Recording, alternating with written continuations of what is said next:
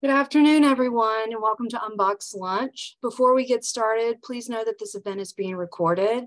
I'm Jenny Williams, Associate Director of the Archives of American Art at the Smithsonian Institution, and we are thrilled you're joining us for lunch.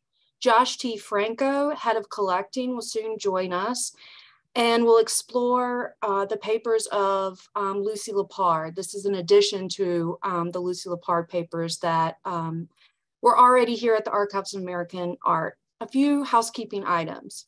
At any point during the webinar, you can submit your questions in the Q&A box at the bottom of your screen. Closed captioning is available. You can access captions by clicking the CC button at the bottom of the control panel.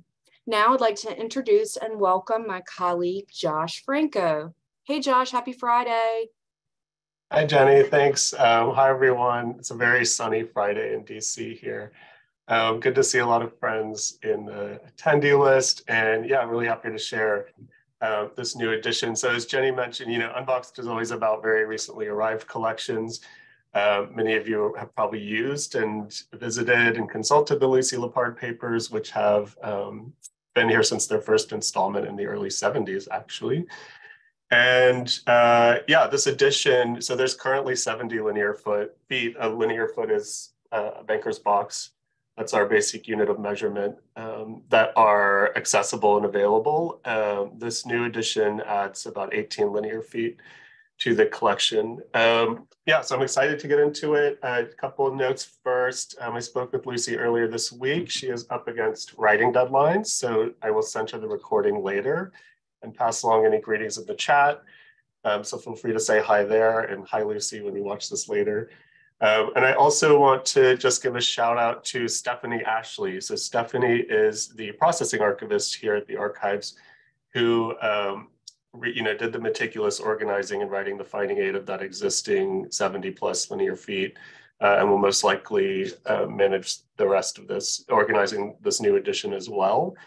It's a good moment to point out, as I always like to, that myself and the curatorial team, we decide what comes to the archives and do the initial assessing of research value of collections.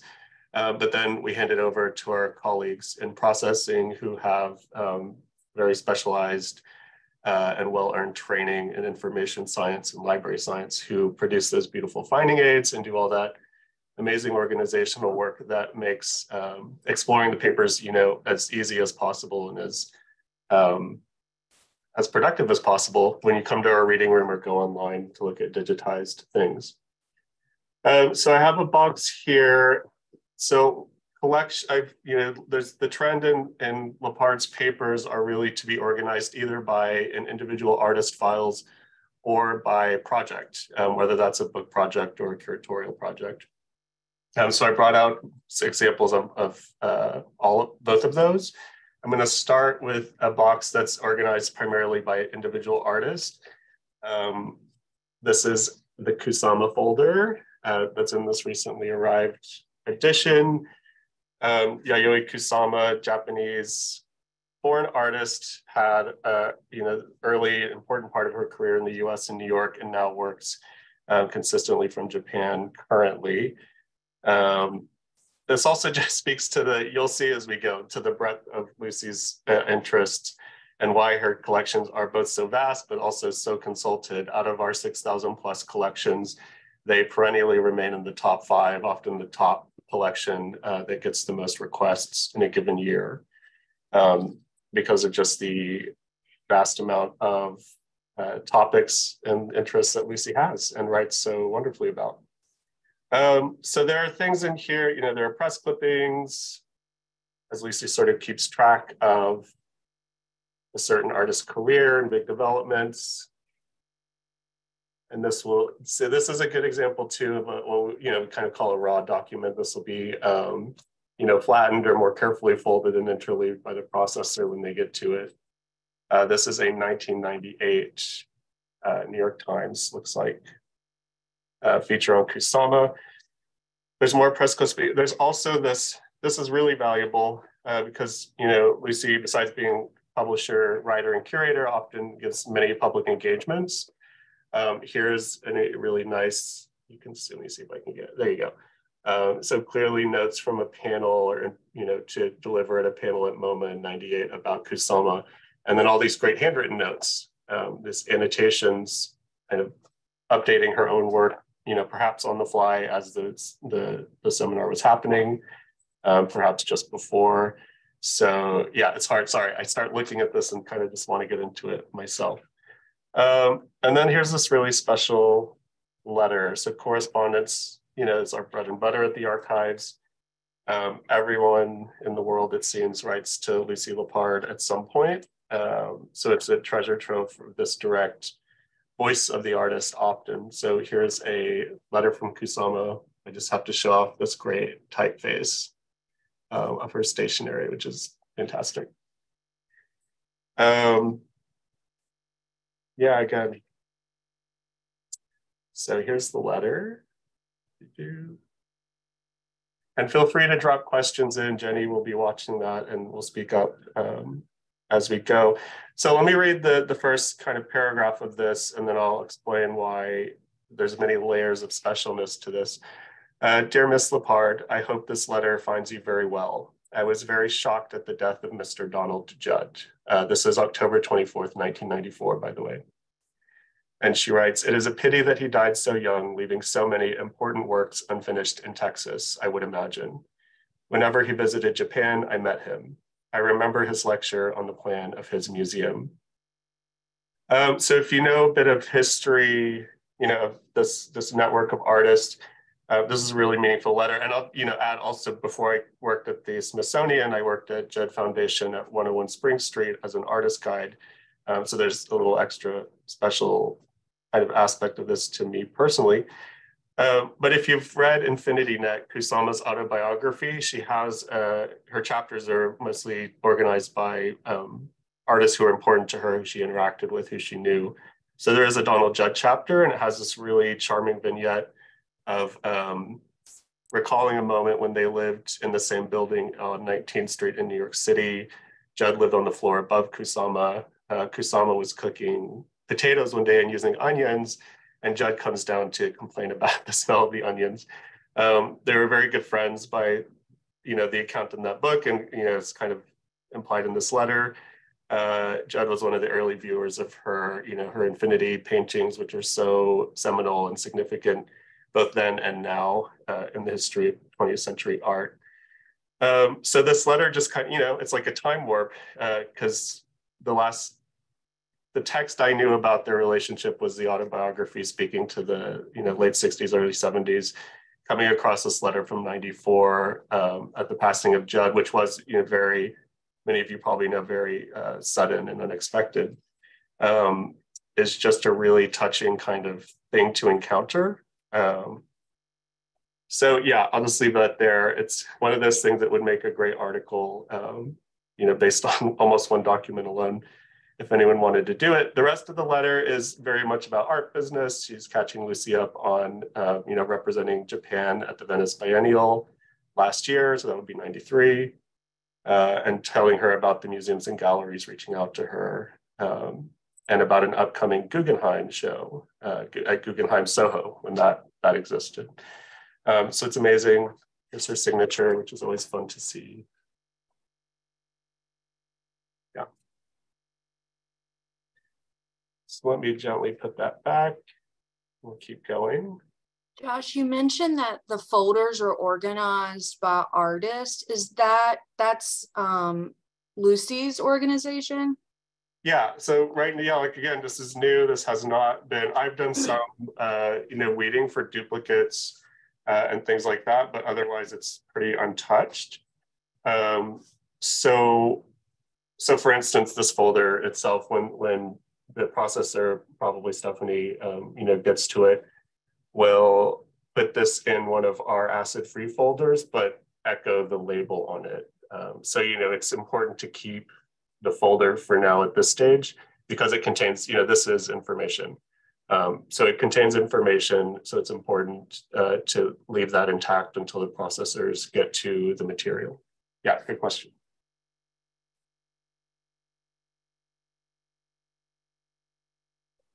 Here's a Jacob Lawrence folder. Let's see what that has.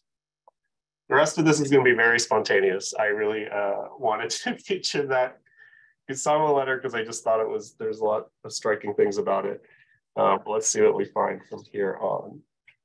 So again, press clippings. Oh, this is nice. So this is a mailer for a Jacob Lawrence exhibition and Gwen Knight as well. And it's at DC Moore Gallery. So this is the gallery of Bridget Moore, one of our board members here at the archives, who we appreciate very, very much, and is great,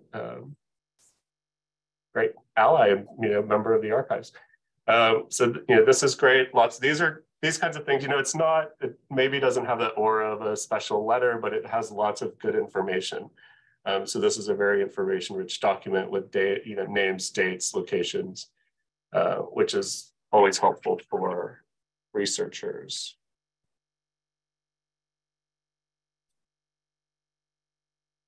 More press clippings. Great photograph of Lawrence, a mailer for a show at MoMA.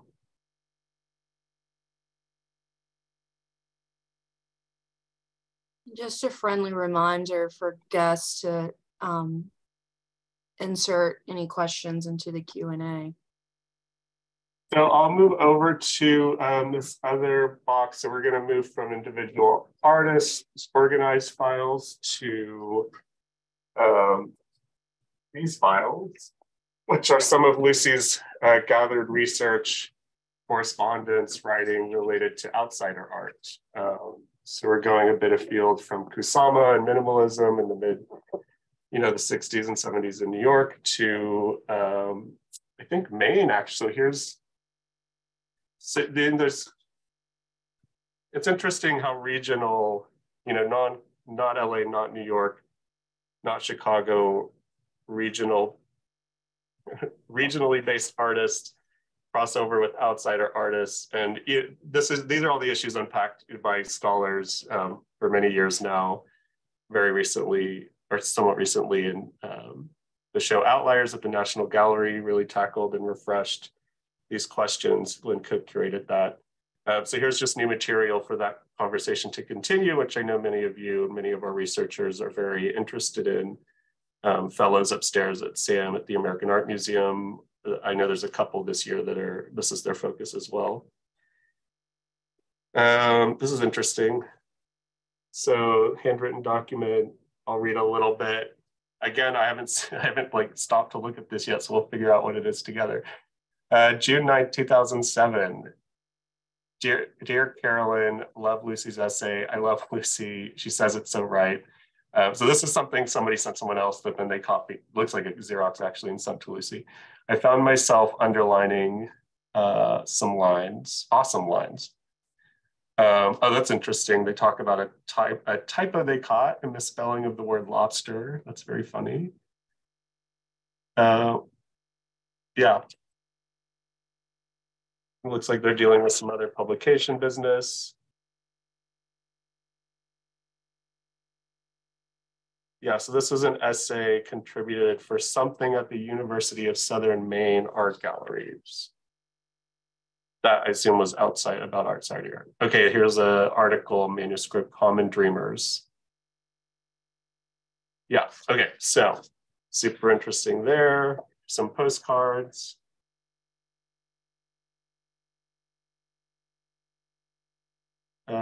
This says, hey, Lucy, just found your dates of arrival to Maine, was thinking about you, got here July 23rd. See now, you said July 27th. Yeah, so this is about arranging a visit in Maine. That's a good aspect of many people's papers, Lucy's as well, where artists, critics, art historians travel. Archives are very useful for travel. You can kind of if you're really dedicated, you could sit down with a set of papers, look at correspondence and other documents and kind of figure out on a map where people were when. And you never know what that would reveal when you do it for multiple people and see where they crossed over, where they missed each other. Josh, who was the postcard from? That is from, so it's signed Carolyn. So let me, put this together with this other document. And this would be Carolyn. She seems to not put her last name anywhere right here, but it's probably in there. I assume she's either the curator or staff at Southern Maine Art Galleries, just from working through here quickly. Oh, Carolyn Shute, because Lucy's manuscript here opens with a quote from Carolyn Shute. The soul of the artist is sticky and picks up everything it sees and feels and spins it into music, images, verse, and stories, like a pearl is made. So that's very nice. I'm not familiar with Shute, so clearly another art scholar, critic, writer. So if anyone is, feel free to drop a note here in the chat. Here's some photographs. Oh, this is great. So this must have been some of the art being considered in this project that you see installed here in the landscape. And if you are interested in outsider art, you know it's often installed in yards and landscapes. And the idea of it being made, targeted at museums and galleries is kind of a secondary aspect of most of it. I recently was at the Kohler Art Center in Wisconsin, which is amazing if you're interested in this field. And there you see like whole yards and even whole homes brought from their original location, reinstalled in this cavernous space that Kohler has in Sheboygan, Wisconsin. But they also sponsor sites and leave them in place. So this looks like a place that would fit that category. And again, this is in Maine. Unboxed is very funny because it's like you're doing research that's very inchoate and raw for an audience. So I hope you'll enjoy it. Okay, so Philip Day, Bath, Maine. So this is very helpful. There's an annotation on this. My first assumption is that's the artist. So I would continue thinking about that and digging for more documents to verify that. But here's a great example of yard art in Maine. You see a tractor. There's a man riding an elephant.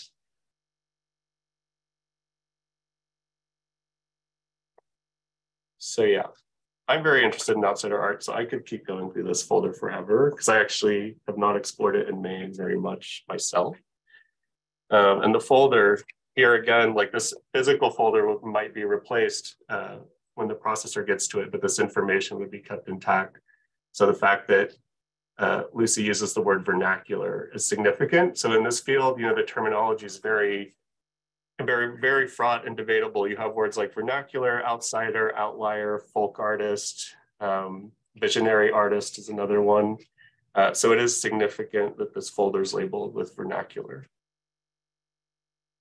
Oh, Judith, thank you so much. So Carolyn Shute, contemporary Maine-based writer, best known early works, Beans of Egypt, Maine, winner of 10 New England Award. Fantastic, thank you.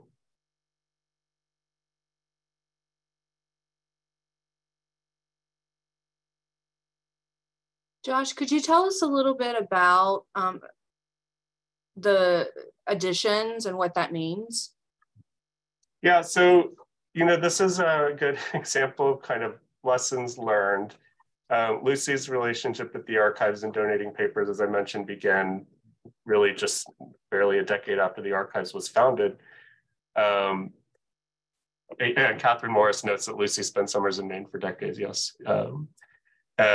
And we always welcome her papers, and Lucy knows this. I work with her and her assistant Mira often on these installations. Generally we request there's a few things when we are, starting a conversation about papers. Are you using them? If you're using them still to write books, to curate very actively, we discourage, and we won't consider them right away because we don't want to disrupt that ongoing work. That's why these projects are, these are things Lucy's published, shows that are done when she sends them. And we try to streamline the paperwork for the registrar, the processors. We want kind of as long of a gap as possible between editions. They will always be considered, but the timing might be, we might ask to wait another year or so. Jenny, our workload, it's a big country, we're beholden to all of it. And we have the collectors have many, many cases, which means the processors have many, many collections to process at once.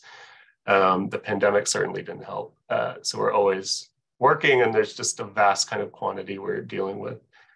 So editions are just, yeah, they're what they sound like. They're a collection we already have, but the person's still generating work, as is the case with Lucy, and then we work. Before the pandemic, and I hope to pick up again, I took at least one trip a year out to New Mexico. It's really helpful to be on site, of course, and look directly at things with Lucy and Mira together. So actually I should be planning that for this summer. So Lucy, look out for me to invite myself over. Yeah, I hope that explained it a little bit. Jenny. Yes, definitely. All right, so I'm going to go to a publishing project now. So these are research files, correspondence related to Overlay, which is Lucy's book about the kind of intersection of contemporary art and prehistoric art. So really looking at many case studies and examples of contemporary artists who incorporate prehistoric imagery, methods, materials. And it's a very, that book is great. I love that book. I relied on it a lot for many, many reasons. And it's incredible how it's one of those things where, like, it took Lucy to kind of point it out in this book for you to realize how deeply prevalent it is.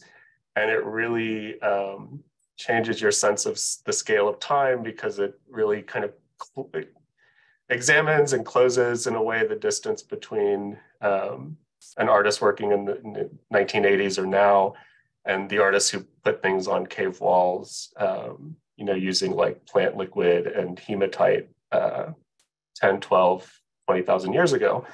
So it's a really fascinating book if you want to have like a real time warp kind of experience. I really, like that book a lot. So I just grabbed a folder. Let's see what we find. Correspondence, immediately, great.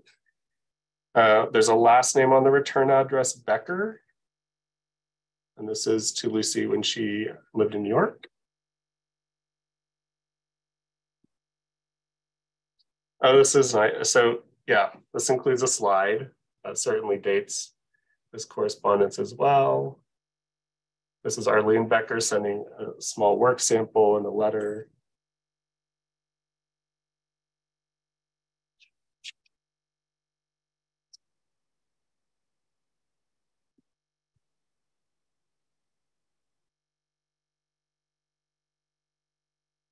And yeah, so this is, about this topic. After, this is Arlene Becker writing, after looking at a lot of ancient art and naive art, which is another good term in that pool of terms I mentioned earlier, I came to the conclusion that I'm not interested in lifting the imagery or mannerisms of these forms, as artists often do. But what I want to lift and learn is how these artists open their pathways of intuition. Okay, so that's fascinating. I already want to sit down and write an article about that. What does it mean to take a method for building your intuitive capacity rather than taking formal inspiration from prehistoric artists? The pathways between nature and human activity. Of tremendous help and influence has been reading about Taoism, the ancient form, not the more recent cult forms. In doing the circular pieces, I merely tried to surround myself with natural materials within a man-made structure and think, or rather unthink, and then feel in question mark, in parentheses, about basic primordial matters, which, when unrealized, often sound like cliches.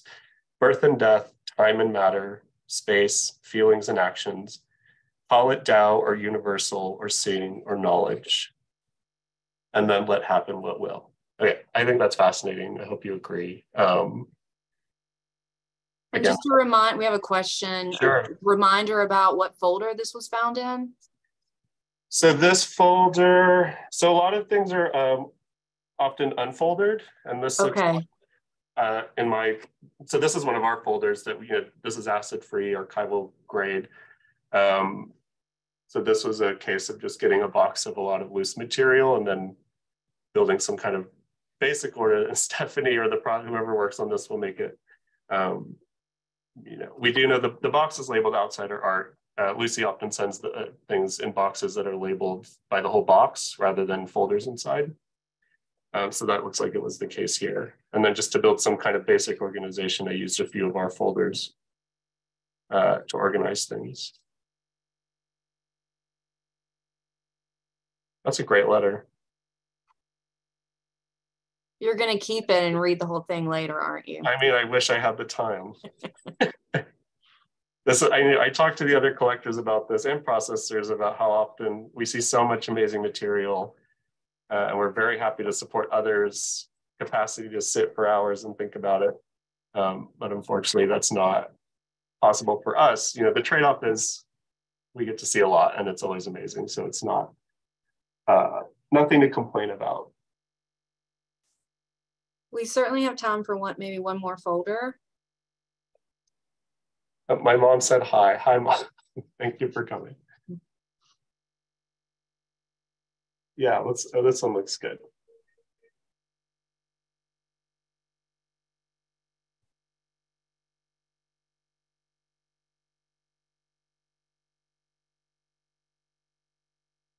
This is just a good image. Marcia Adams, Barbara T. Smith. On the back, there's all that good, this hard data we like. This is Barbara T. Smith and Marcia Adams, A Meeting Place, an exhibition of static work and radial landspeak, a performance piece by Smith and Adams, April 6th to 24th, 1988. And then there's a handwritten note here on the back. I'm reproduced an overlay. Have been doing a great deal of research and using overlay heavily for resources in my art performance class, rooted in ceremony and rituals. Thank you. So then I assume this is either from Smith or Adams, and they sent it to Lucy.